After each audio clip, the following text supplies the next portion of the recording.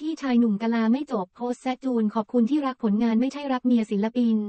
เรียกได้ว่างานนี้ไม่จบง่ายๆแน่ที่ชายหนุ่มกะลาโพสต์แซะจูนเพ็ญชุลีขอบคุณที่รักผลงานไม่ใช่รักเมียศิลปินเรียกได้ว่ากำลังเป็นที่ให้ความสนใจเป็นอย่างมาก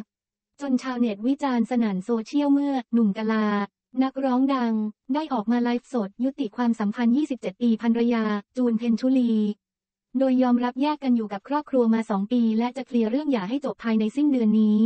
ในเวลาต่อมาทางด้านพี่ชายหนุ่มกะลาโผล่คอมเมนต์แซะกลางเฟซบุ๊กจูนเพ็ญชุลีหลังน้องชายเตรียมหย่าว่าจากคนดีท่ามกลางชาวเน็ตที่เห็นแล้วทนไม่ไหวเข้ามาคอมเมนต์อย่างมากมายว่าอยากเห็นหน้าพี่ชายจังบางทีมือที่3ก็มาในรูปแบบพ่อแม่พี่น้องนี่แหละล่าสุดจะไปเยี่ยมซะหน่อยหาไม่เจอแล้วค่ะในขณะที่น้องสาวหนุ่มกะลาโพสต์เฟซบุ๊กแซะจูนเพ็ญชุลีว่ารักและซัพพอร์ตจิตใจหนุ่มซังเหมือนเดิมมันเรื่องในครอบครัวเขามันละเอียดอ่อนไม่ควรออกมาเป่าประกาศเรื่องในบ้านด้วยซ้ำมันก็เจ็บปวดกันทุกฝ่ายแต่แค่เป็นคนสาธารณะไงอินได้ไม่ว่าผิดหวังได้ไม่ว่าสิทธิบุคคลแต่อย่าโหนคนในครอบครัวพวกเราละกันเนอะคิดแทนครอบครัวคนอื่นไปหมดรู้ลึกรู้ดีกว่าคนในบ้านสุดไม่เคยโพสต์ให้ร้ายหรือทำร้ายใครนะ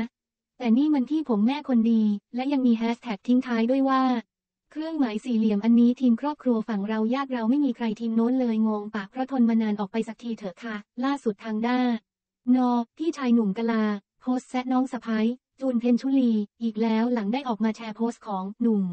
กะลาที่เขียนว่าหนุ่มกะลายังมีคนดูคอนเสิร์ตทางร้านไม่ได้ยกเลิกแต่อย่างใดซึ่งทางด้านที่ชายหนุ่มกะลาได้โพสต์ข้อความเอาไว้ว่าขอบคุณครับที่รักในผลงานไม่ใช่รักเมียศิลปินเพราะเมียไ